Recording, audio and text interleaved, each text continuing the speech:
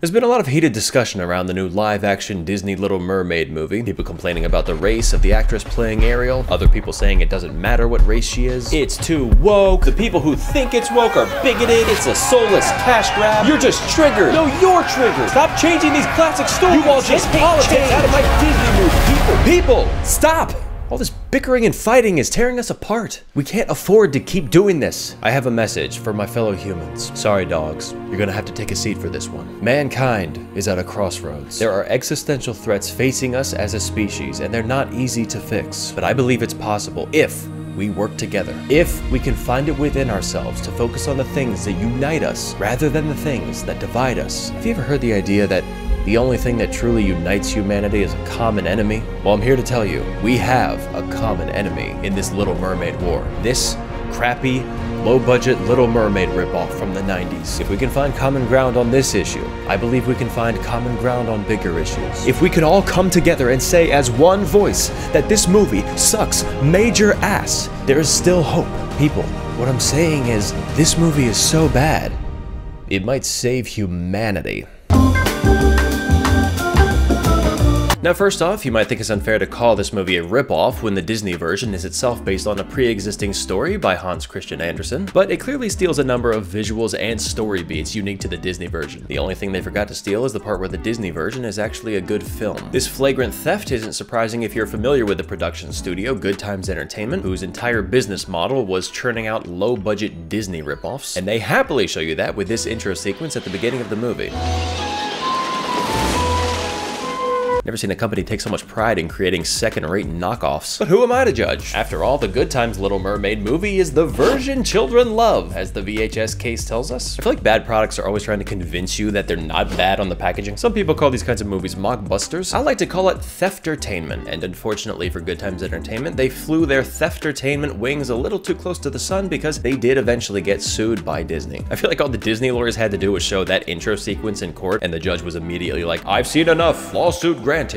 Lawsuit granted. What does the judge actually say when a plaintiff wins a court case? I don't actually know. Winner! So the movie starts with our protagonist, Princess Lena, excitedly rushing back to her home kingdom to celebrate because it's her birthday, a detail that has basically no significance whatsoever to the story. She's accompanied by a dolphin named Vink, who she refers to as her pet, but he speaks English and seems to be at least as intelligent as the mermaids, so I think that makes him more of a slave than a pet. Come on, Vink, you slowpoke! I'm coming! Vink has accidentally revealed to Lena that her sister Tris is planning a surprise birthday party. Promise me you won't tell Princess Tris that I told you about it? I don't want your sister angry with me. Lena barges in on the party planning committee as they're putting up decorations. Ooh, underwater theme. Lena's sister Tris decides to give her birthday present early, a beautiful pearl necklace. It was made for you, but it's your best wreath. Oh, or a wreath for your head. I feel like it actually is a necklace, but Tris just couldn't fit it over Lena's disproportionately large head, so she just like pretended that it's a head wreath. I think Lena just goes through life oblivious to how big her head is and just thinks that anything that doesn't fit over her head like wasn't meant to. A t-shirt, thank you. I can't wait to try it on. How do I look? We learn that Lena secretly has dreams of visiting the surface and meeting a human prince. Maybe I'll wear it when I meet my handsome prince. Oh, you're not gonna start on that prince thing again.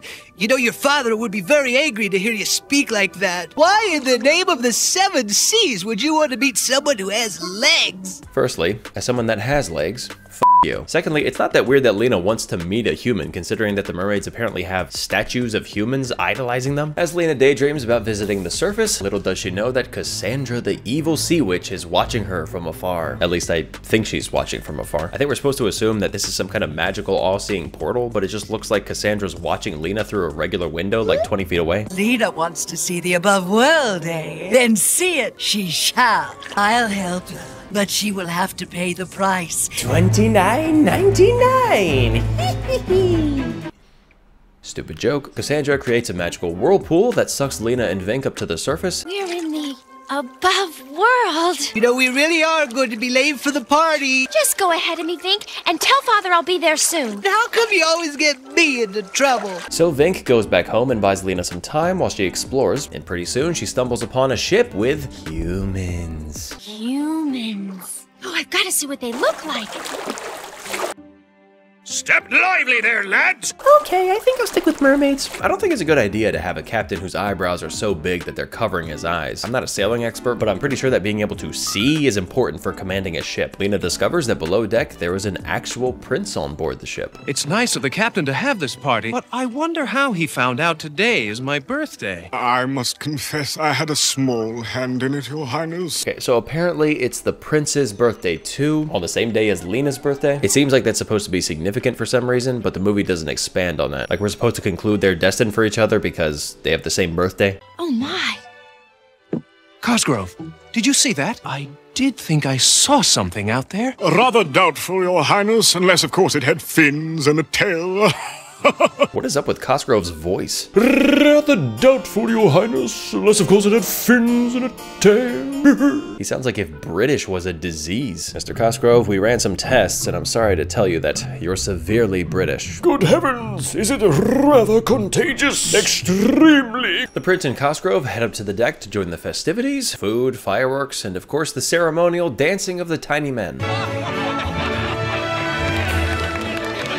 Wow, they're really enjoying that. I guess when you're stuck on a boring ship out at sea, the bar for entertainment is extremely low.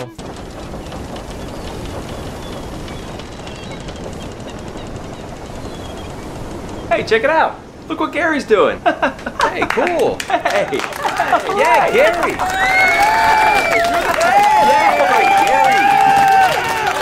Captain, how can I thank you for this party? A word to the king about getting me a new ship would be nice. I think this bucket is older than I am. It's funny because he's 900 years old. Just as the celebration is getting going, the festivities come to a screeching halt when they notice there's a storm brewing in the distance. All right, lads, look lively. Let's set the sails and see if we can outrun her. Hold steady to our course. We've still got a chance to outrun her. Never in all my days have I seen a storm like this. But then again, I've never seen anything since I've had these eyebrows. The captain keeps referring to the storm as her. We've still got a chance to outrun her. I know sailors do that with ships. Do they do that with storms too? Or maybe when the captain says her, he's talking about Lena? We've still got a chance to outrun her. Someone tell me what's going on. I can't f***ing see. Stand clear. The mainmast's giving way. Don't worry, lads. We'll use me eyebrows as a mast. Your Majesty, wait! Your crown!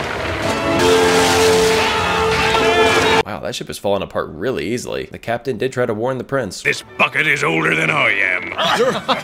You know, I understand that buying a new ship is expensive and they want to save money, but you probably shouldn't be cheap about the only thing that's going to keep you alive at sea. This ship is so old, we'll almost certainly be dead before the night's over. I'm not kidding.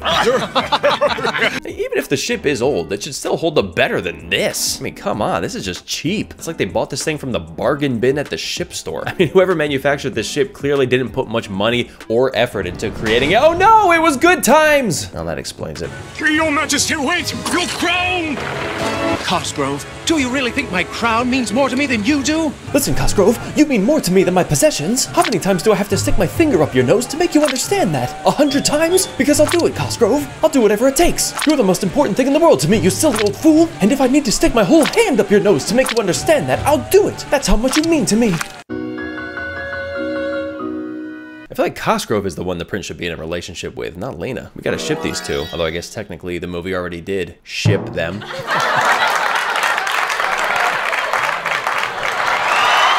We're in this together. Hold on to that piece of mast. Your Highness, look out!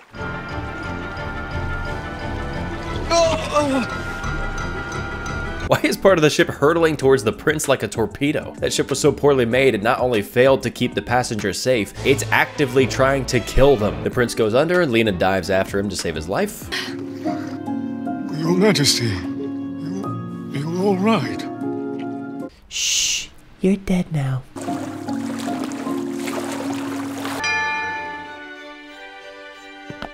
They can't find me. I'll never forget you. Whoa! Apparently consent isn't a concept under the sea. Under the sea, there's no consent. You don't ask first when you are under the sea. After Lena kisses the prince, he speaks to her for the first time. I wonder what he's going to say. Well, she went off, yeah. Interesting. With the prince and Cosgrove now safely on land, Lena leaves the two of them to be helped by a group of girls. Look at those men! They're hurt! They must be shipwrecked. Is this girl okay? I know you can get seasick. Can you get land sick too?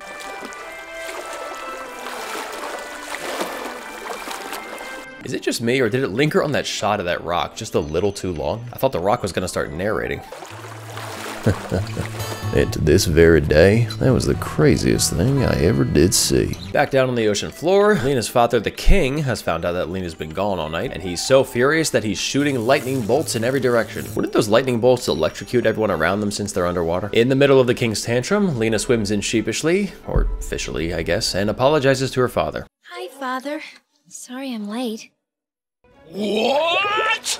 Wow, I don't know if there's a what Hall of Fame, but if there is, that's gotta be in it. What? While Lena's reeling from the epic what she just endured, the king lectures her sternly for her indiscretion. Now don't start turning on the tears. How do you know if someone's crying underwater? Does the water around you get slightly saltier? And while I'm nitpicking, why is Lena so petite when her dad is f***ing huge? It's like the only thing she inherited from her dad was his giant head, and she inherited the rest of her body from her mother, who I'm assuming was a spaghetti noodle. I think you'd better go live at the Reef Cottage for a while so you can think about the trouble you've caused us all. Go live at the Reef Cottage? That's a weird way to phrase a punishment. Timmy, you've been very disobedient. Go live in your room. Go to your room and establish a new life there.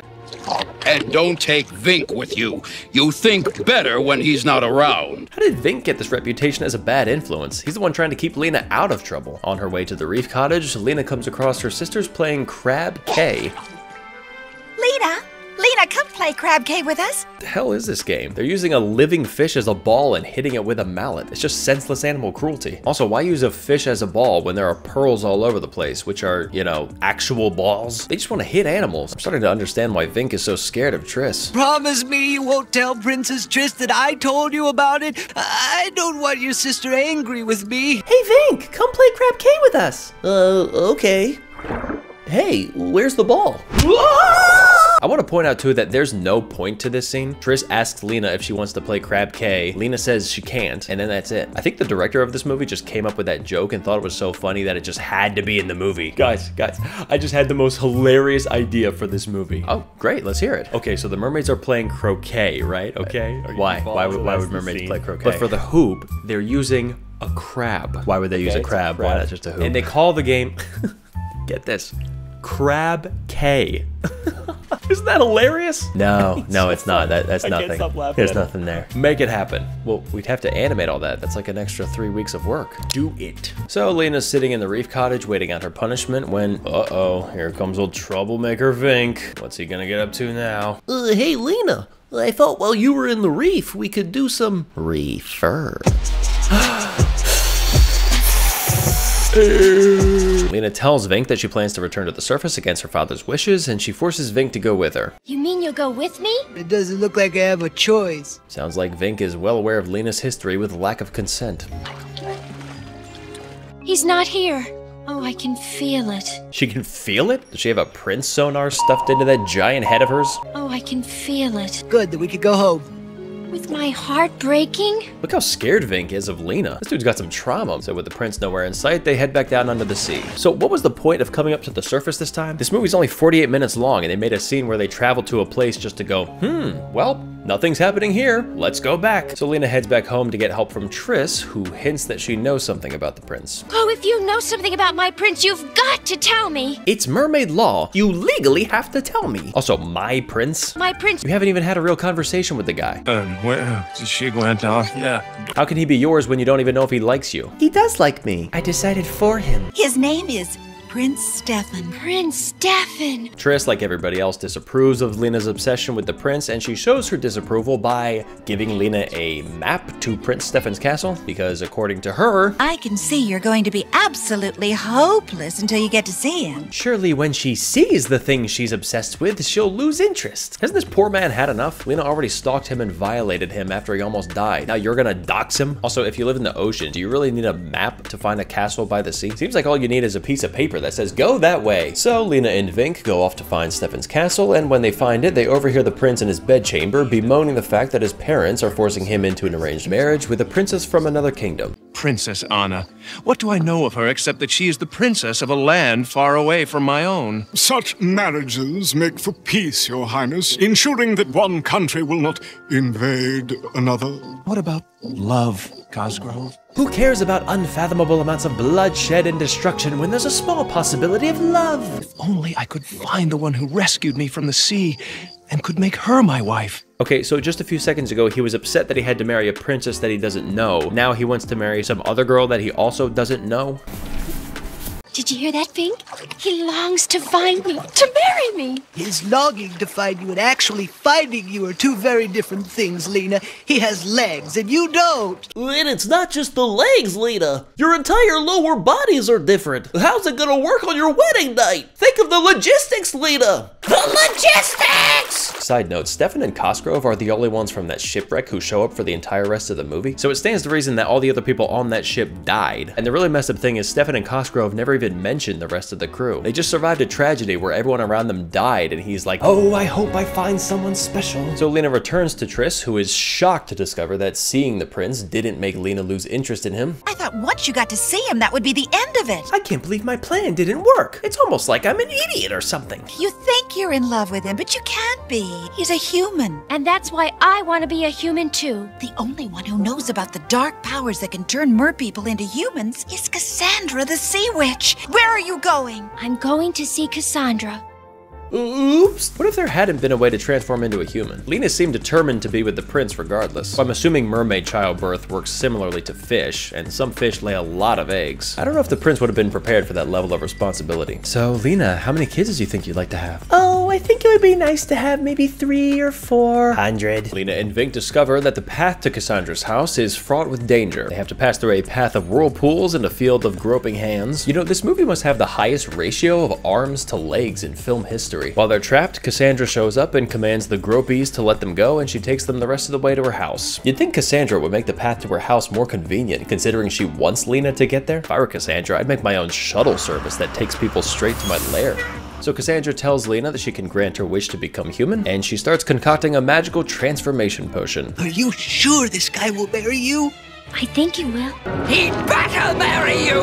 Whoa. You know, I get that she's an evil witch and all, but she's really rooting for Lena. We could all use someone like Cassandra in our corner, you know? Well, I'm going on my first date with this new guy. I hope he likes me. He better like you. If he doesn't see how wonderful you are, he shall perish. I can give you legs so you can walk on the land.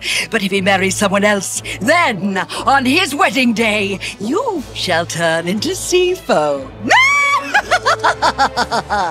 All you need to do is drink this brew, and your tail will shrink into what men call legs. Do you not call them legs? Your tail will shrink into what men call legs and what we call butt arms. Not so fast. Did you think I would give you this priceless brew for nothing? Well, what do you want? Your voice. How can I make Prince Stefan love me if I cannot speak? You will have legs to dance upon. Yeah, I don't think you're gonna get very far with just dancing. If I saw a girl coming towards me and she was just dancing and not speaking, I'd be terrified.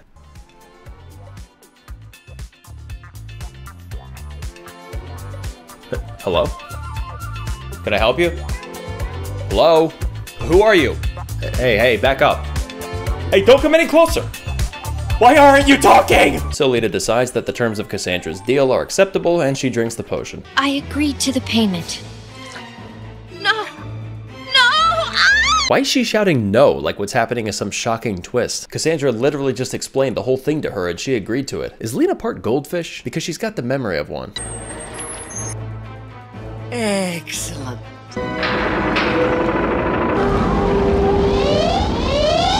I almost hate to ask this, but What about me? Do you want my voice too? I can sing.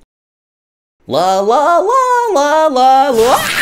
By the way, check out Cassandra's home. It's wall-to-wall potions. Must be hard to keep the regular drinks separated from the magical potions. I can finally relax after a long day of bamboozling naive damsels. That's not wine.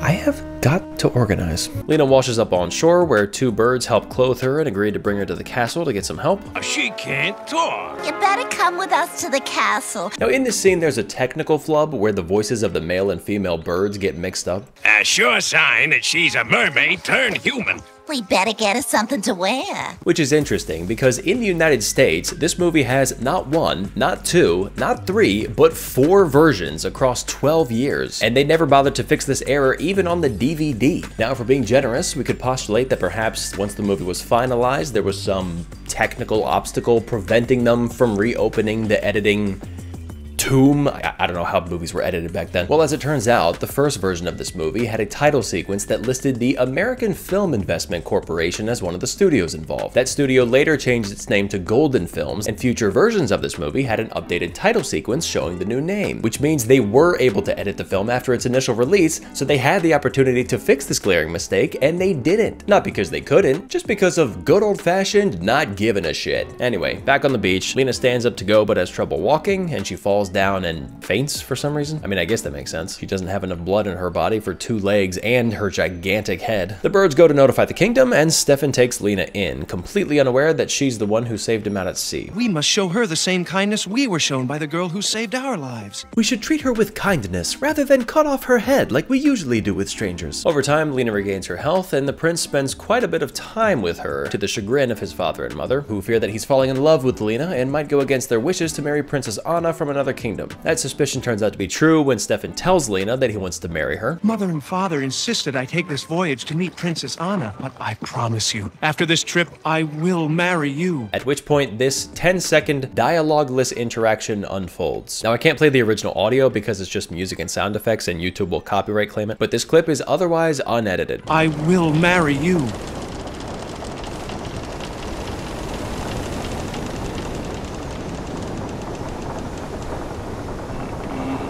Hey Stefan, you know you can talk, right? I mean, what is happening here? It's like there's a telepathic conversation happening between the two of them. Hey, GoodTimes, when you're making low-budget animation, you can't have scenes with non-verbal interactions. The visuals are not good enough to convey emotions on their own. We need dialogue to decipher what the characters on screen are feeling. Allow me to demonstrate with a little game called Guess That Emotion! Can you tell what emotion Lena is expressing here? You might guess something like mild surprise, but you'd be wrong. This is Lena screaming in terror as she's sucked up into a whirlpool. Help me!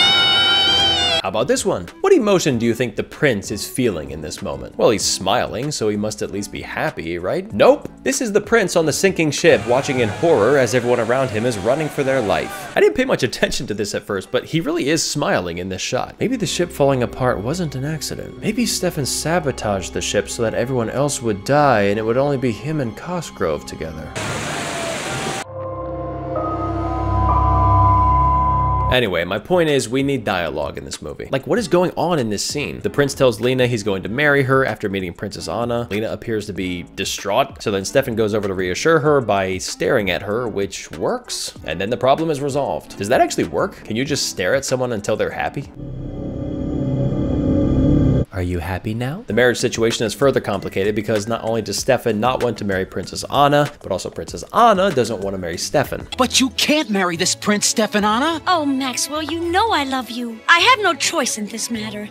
Father has decided I must marry Prince Stefan, and that's all there is to it. But when Stefan sees Anna and realizes that she's the girl that found him washed up on the shore, he thinks she's the one who saved him. You're the one who found me. You saved my life. Well, this is delightful. You two were destined to be married. But I must tell you that I love another. What? You love another? This is an insult to myself and my daughter. Your father's right. You did save my life.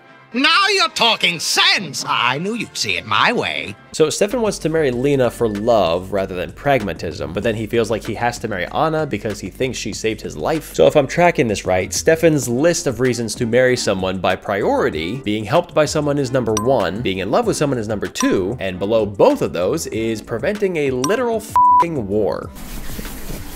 So it's decided that Stefan will marry Princess Anna. Lena is of course devastated at this turn of events, although her face apparently hasn't gotten the message yet. Everyone sails off back to Stefan's kingdom, but Lena's father shows up to put a halt to the proceedings so that his daughter doesn't turn into sea foam. I'm not going to let that prince marry another girl and destroy you! I'm not sure that killing everyone on the ship is the most effective solution here. This is the craziest protest to a marriage I've ever seen. Should anyone present know of any reason that this couple should not be joined in holy matrimony, speak now or forever hold your peace. This cannot happen! The ship will sink unless we secure it. I love when a man is scared for his life. So now there's a storm, again, and the ship mast breaks and falls down, again. The mast almost crushes Anna, who rather than running away, just stands there and shouts for Maxwell to save her. Maxwell! Hey Anna, you're not a mermaid. You have legs. Use them! To reward Maxwell for saving his daughter's life, Anna's father allows her to marry Maxwell instead of Stefan. So it all works out. Father, thank you! Stop the storm! Away, sky creatures! You don't understand. They're getting married. Hi, we sorted everything out. You don't have to kill us. What? So Stefan and Lena finally get married, and they lived happily ever after, until Lena's neck snapped under the weight of her giant head. I think the production of this movie was running out of money towards the end. Not only did they mix up the voices of those two birds, but there's also like visual details that start to change or go missing in certain shots. And Lena never gets her voice back the way that Ariel does in the Disney Little Mermaid, which I can only assume is because GoodTimes decided it was cheaper to leave her voiceless than to pay the voice actor to record more dialogue. Dude, I thought the movie was gonna completely run out of money before the end and just cut to the producer saying what happens next. Report to the captain. He'll...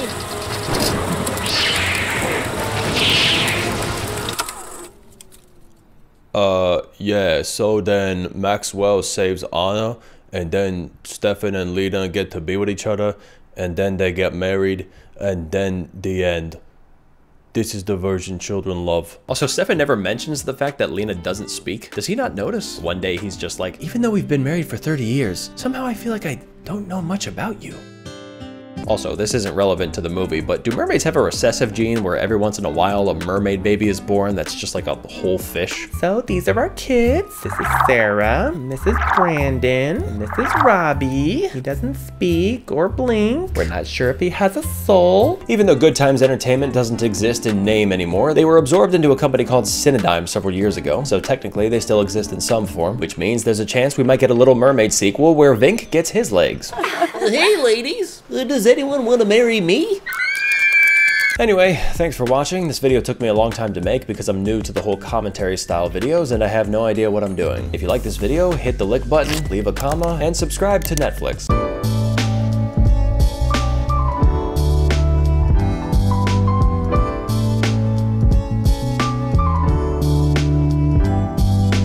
Thank you for watching.